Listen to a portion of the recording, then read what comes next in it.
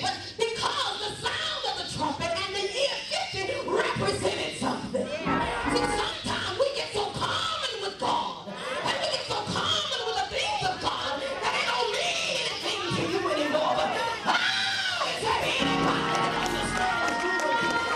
Is there anybody that's been set free?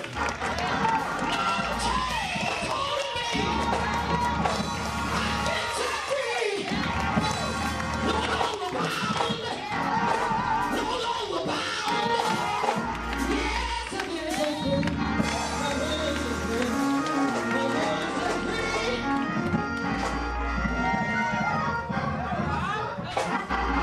Then the land was given back.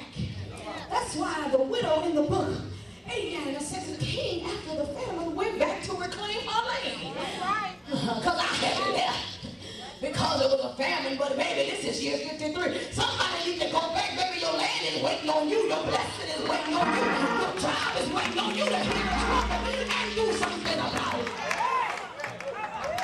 Okay, I'm not going to preach like that today. Y'all not going to make me holler. But oh, think of the goodness of Jesus.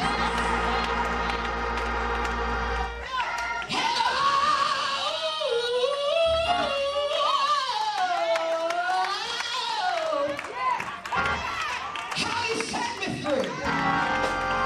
When the doctor said I was going to die, when the doctors told me I was going to have cancer and it's going to take you out, when I got held up at gunpoint in my car with my son in the car, when I think about how God brought me out, I hear the sound of the trumpet. I hear the sound of the trumpet.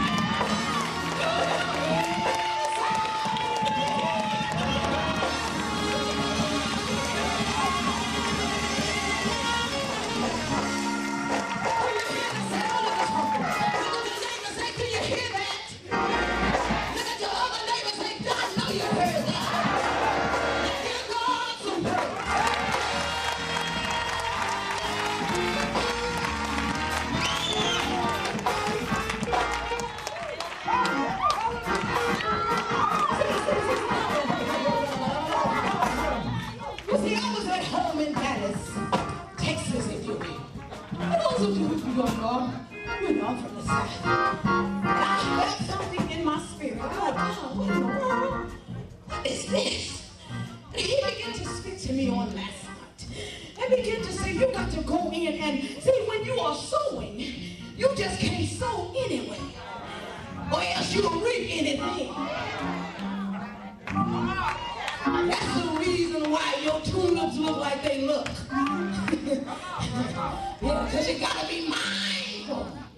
And the Lord began to talk to me and began to say, there is a time of renewal, a time of restoration for Greater Mount Sinai. There is a time right now, this very year, before you go into 2008, baby, I suggest to you that you grab hold to God, because I hear the sound of the trumpet, Greater Mount Sinai.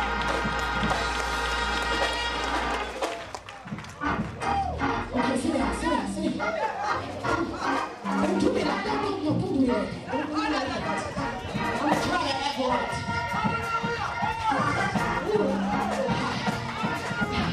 I'm going to try to act right, Mother Davis. Quick, okay? I'm going to try to act right. I'm going to try to act right. But it's just real hard to just think about God and how he brought you out and how he carried you through it, how your loved ones should have been dead, how you should have been out of your mind, how you was a crackhead, alcoholic. You know what? It's kind of hard. It's kind of hard for me. You know, it's kind of hard to think that my marriage was jacked up, tore up from the floor, and God reconciled me and brought me and my husband. It's kind of hard to just be on, just be casually on. Just be on a trip through here. I know the cameraman ain't gonna be able to get me, but that's all right. I'm gonna trek down through Greater Mount Sinai.